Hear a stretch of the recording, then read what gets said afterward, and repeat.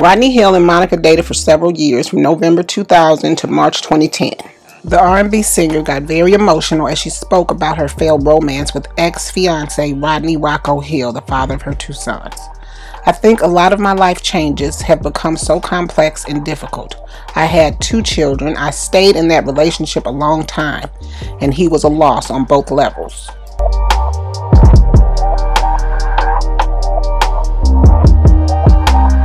Monica would meet 2 troubled men she thought she could save, who would forever alter her life.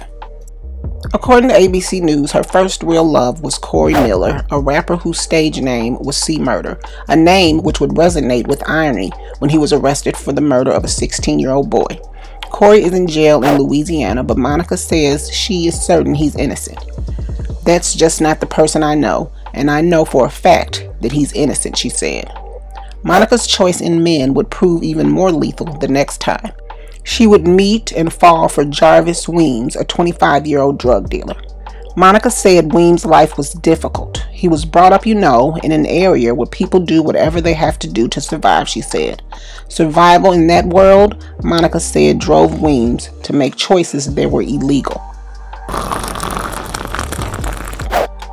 He kept me very sheltered from a lot of stuff that was going on, even though I would never pretend that I was not aware. Don't get me wrong, I would never pretend that I was not aware, she said. But then Weems would bring Monica face to face with unspeakable horror. It was July 18th, 2000. Weems called Monica from a phone in his car. He told her he was on his way to the cemetery where his brother was buried, and that he wanted to, quote, be with him.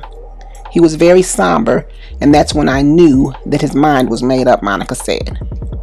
Weems had decided to take his own life. Monica arrived at the cemetery and stood pleading, but he had locked his car doors. Monica saw that he had a gun in the car. She recalled he said a lot of things which I feel are definitely only for me.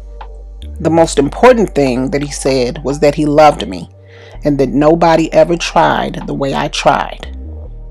After more than an hour of talking, Jarvis abruptly rolled up the car window, turned away from Monica, reached down, and in one swift move, put the gun to his head and pulled the trigger. Monica ran to the car with her own gun, blew out the window of the car, unlocked the door. She was determined to save him. I continued talking to him. I continued telling him that I loved him. God loved him, and it was going to be okay. When I asked him, did it hurt, he tried to say something back, but I touched him, and I could still feel life in him, and that allowed me not to give up, she said. It took 20 minutes for the paramedics to arrive. Monica says she knows the reason why Weems committed suicide, but says she won't reveal it. She said, I'll never tell anybody why, because he didn't tell it. He didn't leave a note. He didn't call home. He told me, and it'll stay with me until we see each other again. She was flashing a huge engagement ring on Twitter after her relationship with former LA Laker Shannon Brown went from 0 to 100 real quick. She expected she was going to receive a lot of backlash. She responded with a message on Twitter acknowledging everyone who had an opinion about her fast-moving romance. Within the post, she said, "We know who we are. We pray to an awesome God together." Trouble began brewing almost immediately. Just a short time after they met, the former Los Angeles Laker played Monica's love interest in her music video, Love All Over Me. Monica and Shannon met in the summer of 2010. In June 2010, Shannon was still involved with a woman named Sade, whom he also shares a son with. Sade was even by his side during the Lakers championship parade, which is why a lot of people were confused.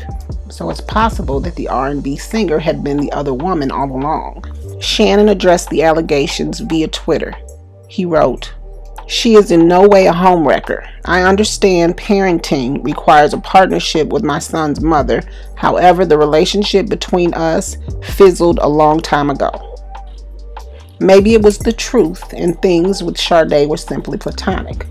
But this wouldn't be the last time he would be labeled as a cheater. When they got engaged, Monica was 29 and Shannon was only 24. Most people didn't see this as a problem. Others thought his age, along with his career as a professional basketball player, access to a lot of money and groupies would cause some issues. In 2016, Monica shared with The Breakfast Club how other basketball wives warned her about the stories and the lies that would flood the gossip magazines. But nothing would prepare her for what was to come. Shannon told Monica on the first day they met that he would marry her in 6 months. In November 2010, he fulfilled his promise in an intimate wedding ceremony in Los Angeles. They had a second ceremony for family and friends.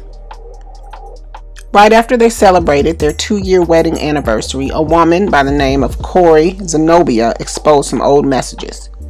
In the messages, Shannon was pursuing the woman, but there was never any confirmation that they actually met up. Still, things were not looking that great for Monica. And this was just one of many cheating allegations to come. In September 2013, Monica gave birth to their daughter, joining Monica's 2 sons from a previous relationship and Shannon's child from a previous relationship. It marked a joyous time in the Brown household, but it would be short-lived. In April 2016, a woman contacted Blog Industry on Blast and accused Shannon of sliding into her DM. The woman said the basketball player flew her out for 2 days so they could hook up. And he allegedly admitted to her that he was not happy in his marriage. That same year, Industry on Blast also reported that Shannon had gotten a woman named Tammy pregnant and that he was the father of her 2-year-old child. Monica denied the allegations. In 2016, Monica admitted to The Breakfast Club that she was hesitant to get serious with Shannon when they first met because of her past experiences with dealing with infidelity and other women. She said she had her guard up. She said she was very nervous about moving things forward, but she couldn't understand why he was so afraid. Monica figures it was her intuition trying to warn her. In 2018, Monica was spotted out and about without her wedding ring. In March of 2019, Shannon posted a message on Instagram, mysterious in nature, reminding himself to protect the peaceful place he had created in his life. The very next day, it was reported that Monica had filed for divorce earlier that same month, citing irreconcilable differences. Their divorce was finalized in October 2019. Monica made headlines in August 2020 when she enlisted Kim Kardashian West to help push for the release of C. Murder, who has maintained his innocence. His case has earned renewed attention after 2 witnesses recanted their testimonies in 2018, alleging that law enforcement officials pressured them into their statements, per ABC News. The tone of Monica's post about his legal woes have sparked speculation that they might get back together in the future. Monica has not directly commented on the rumors, though she made flirty comments about the rapper in her versus battle against Brandy on August 31st. I don't know what God holds for either of us, but Corey and I will be the best of friends until the day I die, she added to Vibe. Thanks for watching, guys. Please rate, comment, and subscribe, and I will see you guys real soon in the next video. Bye.